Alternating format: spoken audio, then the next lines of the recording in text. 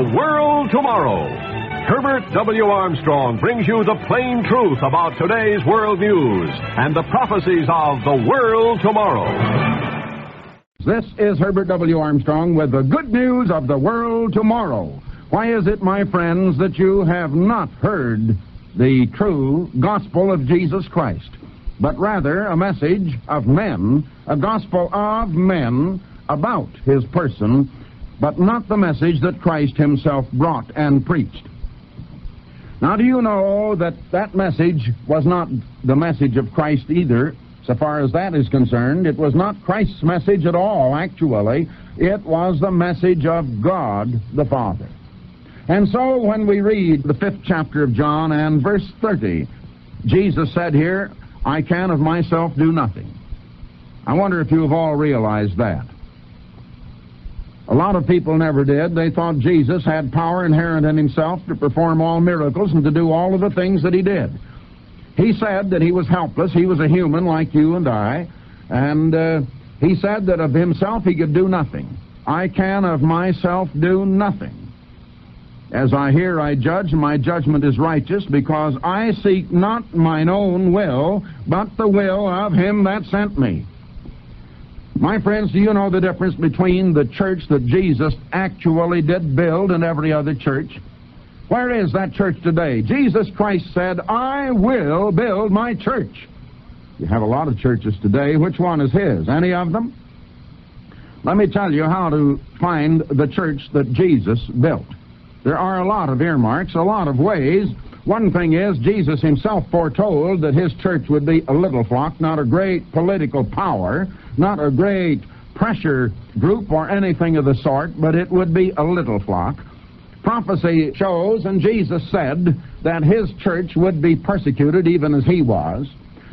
Prophecy said it would be scattered, that they would be scattered and not organized in a great powerful group or having any political influence at all. In the book of Revelation, you find two prophecies of two different churches. One is a church in this world that is politically powerful. It's called by a very ugly name. It is a church that has committed fornication, spiritually speaking, and that fornication was committed by having a political relationship with the governments and the kings of this world, and going into this world's politics. That makes it a church of this world, and the god of this world is Satan, the devil. And it is the implement and the church, the instrument of Satan, the devil. Now, that church is called by a very ugly name. But that church was politically powerful. It ruled over many nations, speaking many different languages, and over the governments of the Western world. Another church is pictured in the 12th chapter of Revelation, which is a church driven to the wilderness, the desert, the mountain fastness, away from organized society by the military and the police powers of the organized state, a church that was scattered, a church that was persecuted, a church whose members were martyred. And this great church that is a fallen church was drunken with the blood of these martyrs, because that church had caused them to be killed. It didn't kill them directly. Oh no, it was merely the one that caused them to be killed. It declared them heretics, and the powers of the state, the civil government, with its secret police, its military forces, took hold of these saints and put them to death after a great deal of torture, inhuman torture, almost impossible to bear, and tortures even perhaps more fiendish than those that we have heard of in modern wars. We have heard of terrible tortures inflicted by the Germans in World War II and the Japanese. Well, there were tortures as bad or worse that were inflicted, and that great church, yet professing to be the church of Jesus Christ, the true church of God on this earth, is drunken with the blood of the martyrs that had been tortured until dead. Now, the true church of God is pictured as one keeping the commandments of God and the faith of Jesus, and people that did not love their lives unto death, as the Bible explanation or description of it is in the 12th chapter of Revelation. but which it had to flee. Now there is another earmark of the true church. How are you going to know the true church? Let me tell you something. The true church that Jesus did found, that is the church of which He is the head, and Christ is the head of it, and God is the head of Christ, it is a church which will be continually admitting it has made some mistakes, which will change its doctrines as fast as it finds they have been wrong, and will have a record of having admitted that it had had some wrong doctrines and some wrong practices, and will have straightened up and will have changed and accepted the truth where it has come out. It will be a church that will have progressively grown in Bible knowledge and will have added to its doctrines such new light and truth as has come from time to time. Now, do you know any such church on the face of the earth today? I'm sure you don't. I don't think that you know any organized group that calls itself a church, any sectarian denomination, any organized church or political group that goes by the name of a church today that has ever changed its doctrines, that has ever admitted it had been wrong, that has ever admitted that it had taught something that it now finds was an error, and admits publicly and tells the people it had been an error, and now it preaches the truth and straightens the people out on the thing it had misled them on in ignorance before it had come to see to know better. You know any such church? Listen, my friends. Any church is merely the sum total of its members. Is that not true? What is a church? It is a group of human beings, and the true church of God are those human beings that have been begotten by God and in whom God has put His Holy Spirit, that is led by the Spirit of God. Now, it's true, it will be a lot of people joined together in the love of God and by the Spirit of God, and the harmony that comes from that Spirit, and on the basis of love. But all human beings are carnal and have a carnal nature, even though they have now also received the nature of God through the Holy Spirit. And so the natural nature of man and the natural man wars against the Spirit even after a man has been converted and received the Spirit of God. Why, even in Jesus Christ, who never sinned, He was tempted in all points like as we are. He couldn't have been tempted, my friends, unless there was something within Him, within His mind and within His flesh, that did cry out to want to be satisfied in a wrong way, unless it tempted Him and made Him want to do what in His mind He knew was not right. Only He had the willpower. He had the control over self to refuse to let Himself do those things that His passions and emotions cried out to do, that His spiritual mind, being led of God, showed Him He should not do. And also, He had that power of will to propel Himself with a propulsion to do those things which He just didn't want to do and shirked from doing and tended to shrink back from, but which His mind, led by the Spirit of God, showed Him He ought to do. You do that? Of course you don't always. You know anyone that is living perfectly like that, like Jesus Christ did? I've known people that bragged they did, but their very bragging was the worst sin of all, spiritual pride. Now that battle is going on within all of us, and the very purpose of our being here is that we overcome all that is wrong in our own natures, that we come with our minds to be enlightened to see what is right and where we are wrong, and to have the self-control and the self-direction and the will and the volition to build a character that will do what is right and reject what is wrong, and that will force ourselves when we feel lazy or feel that we don't want to do even unpleasant things that we see we ought and must do. Too many people shirk those things, they never do them.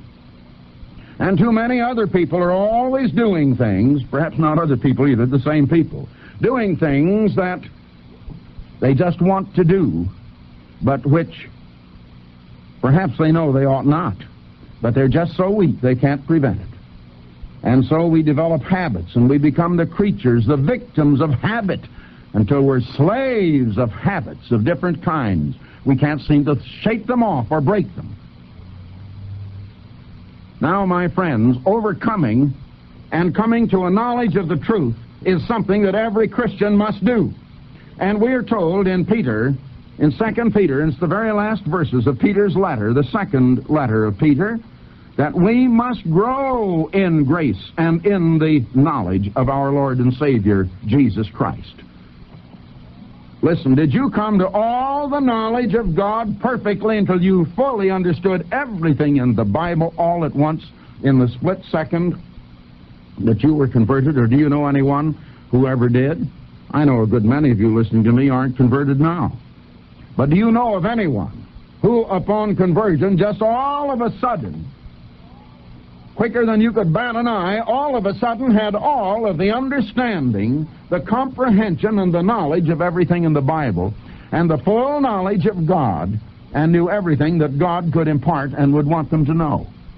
Do you know anyone that ever got it quite that fast and that quickly? Of course not.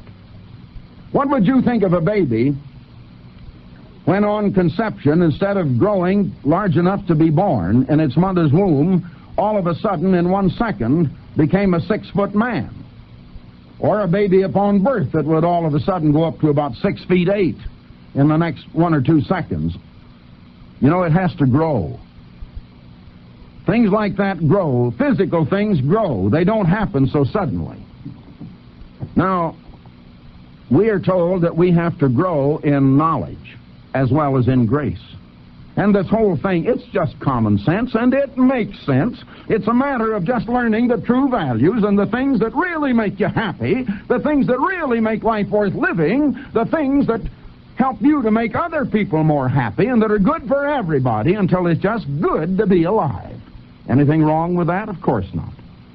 My friends, that's the gospel Jesus taught. It's the gospel that I preach, the same gospel Jesus did. It's the way of life that will make everybody a lot happier and make life worth living. And I don't think you can find fault with that. I don't think there's anything wrong with it.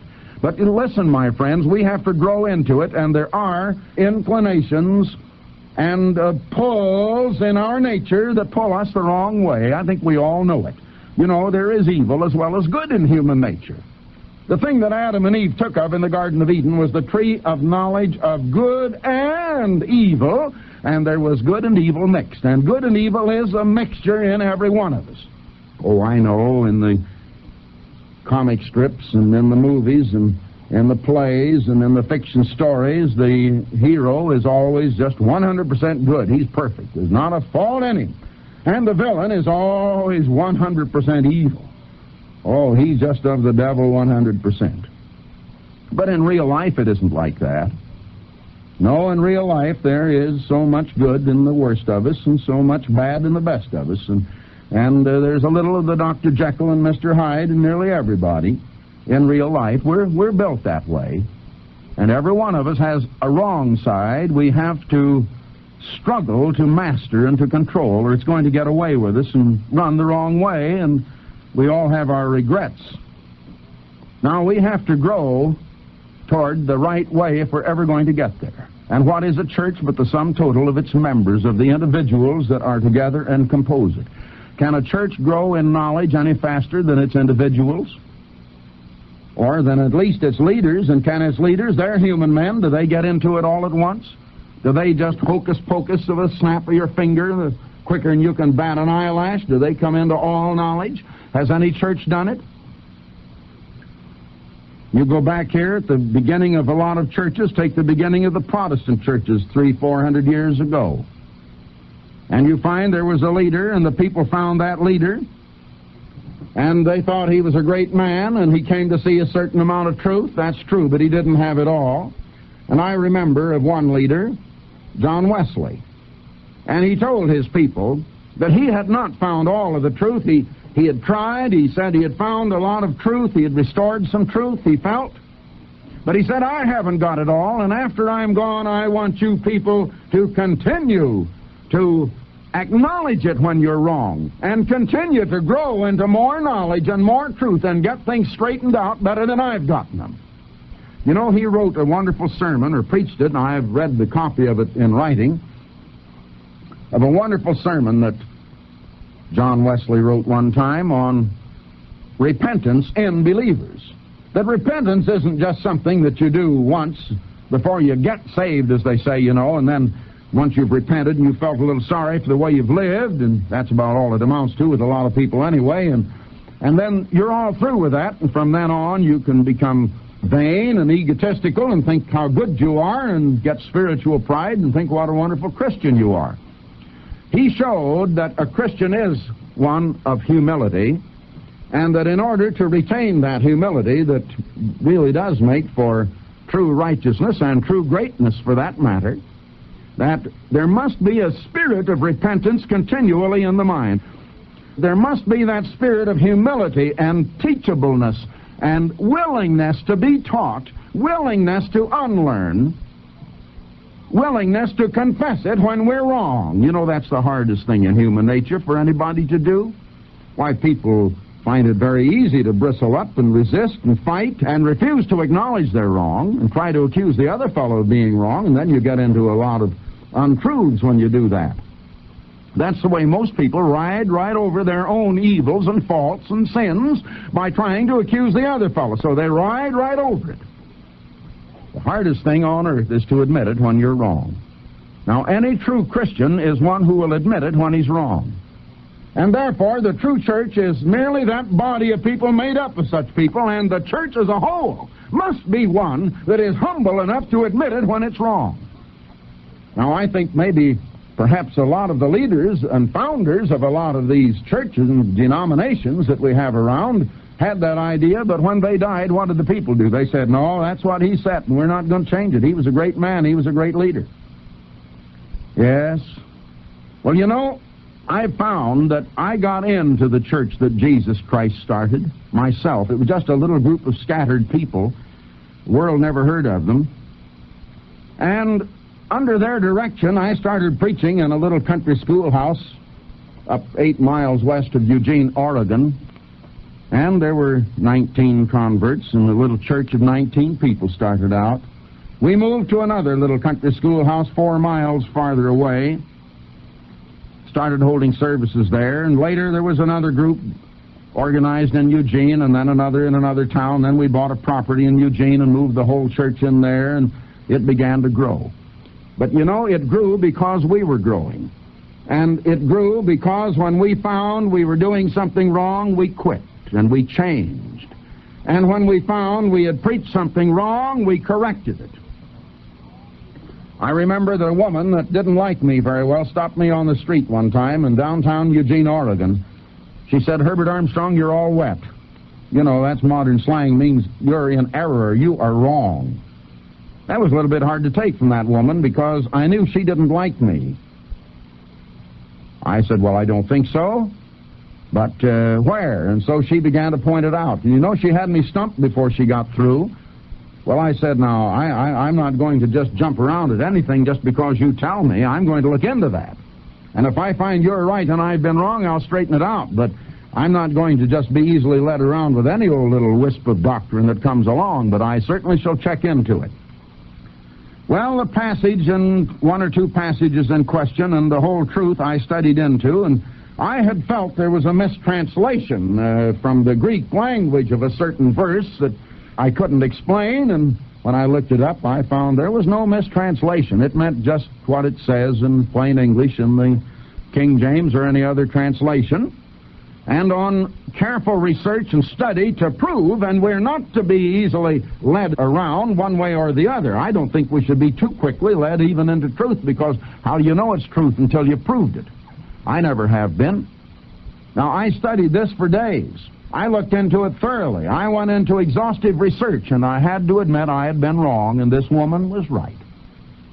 Well, at the next church service in that little church in Eugene, Oregon, the subject of my sermon was that very thing, and I straightened out the membership and showed them we had been wrong.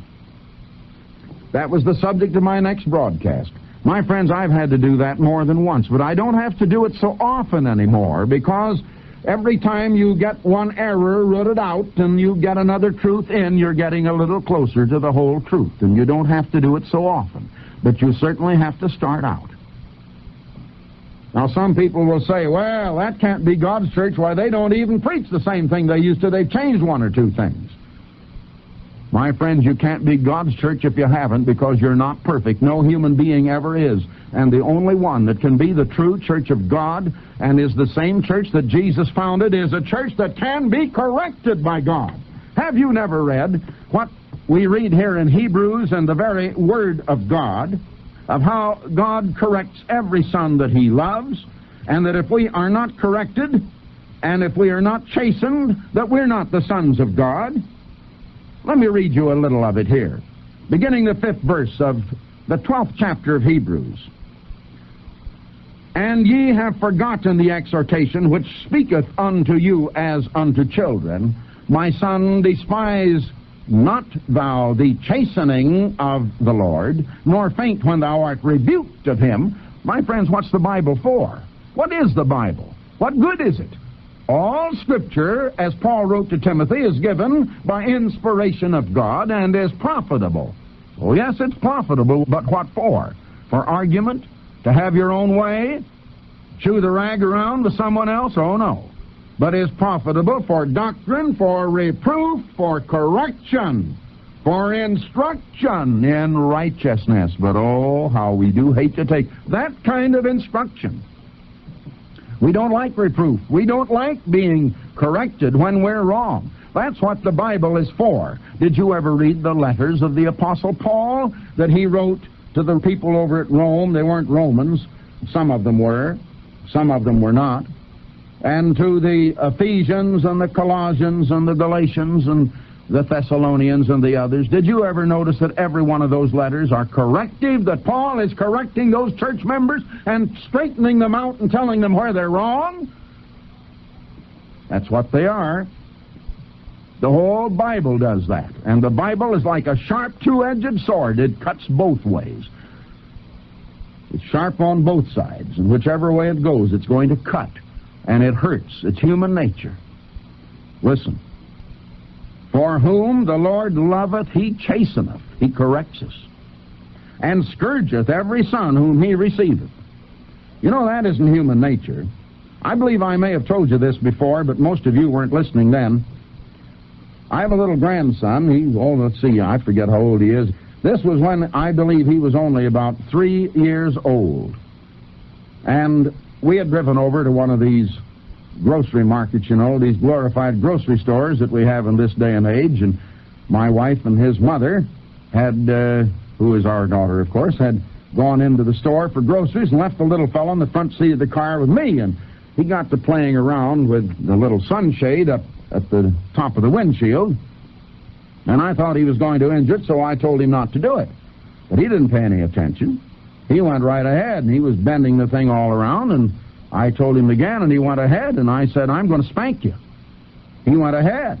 So I started to spank. He looked up to me so quick, says, Grandpa, you love me, don't you, Grandpa? You wouldn't spank me if you loved me, would you? And you know, before I thought, I had to burst into a lot of laughing.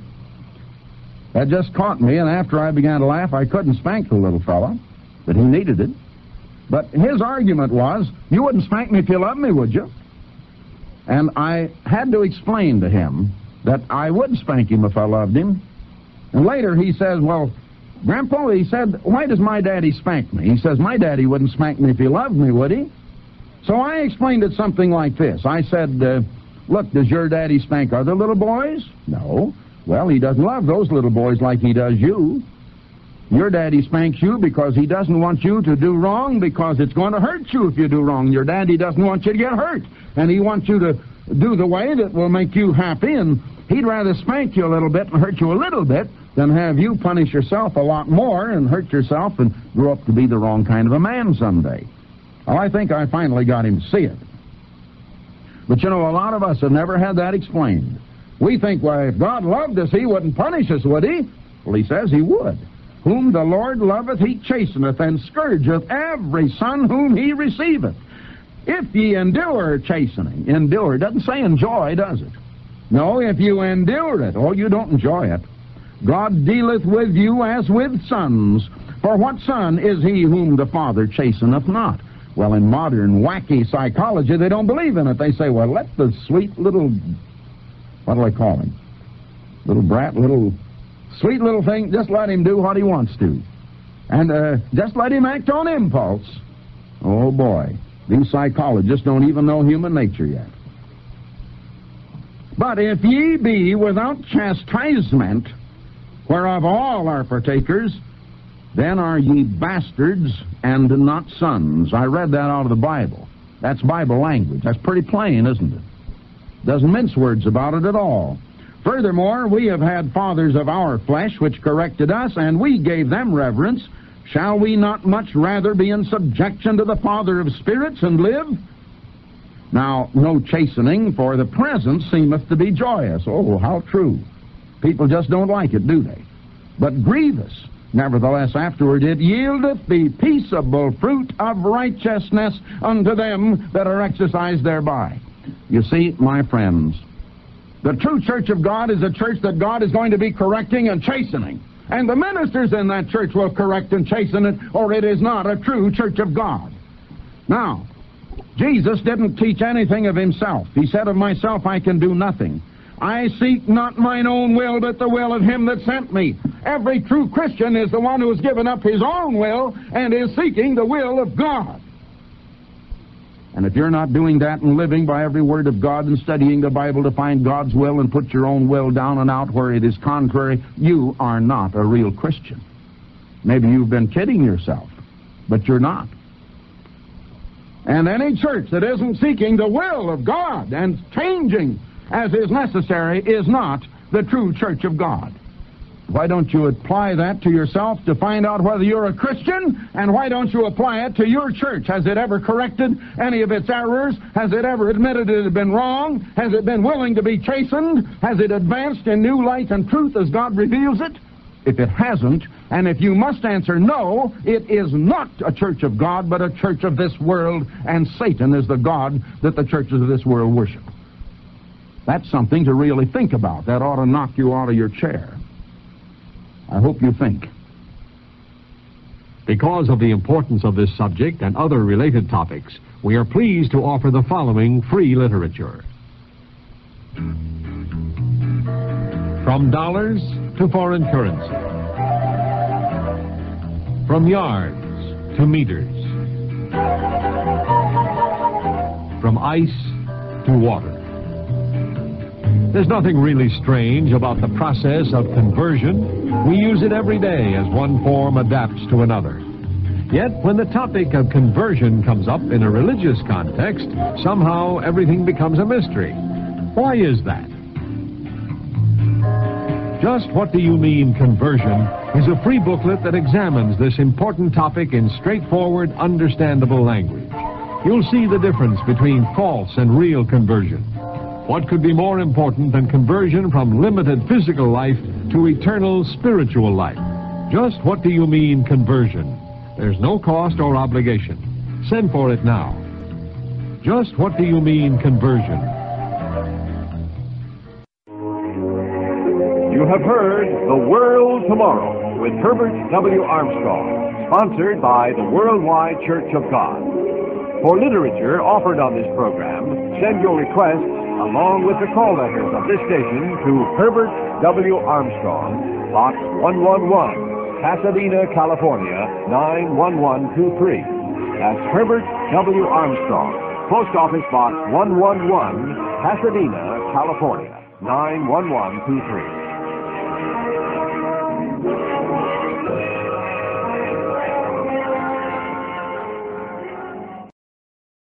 Additional programs and literature available at hwalibrary.com.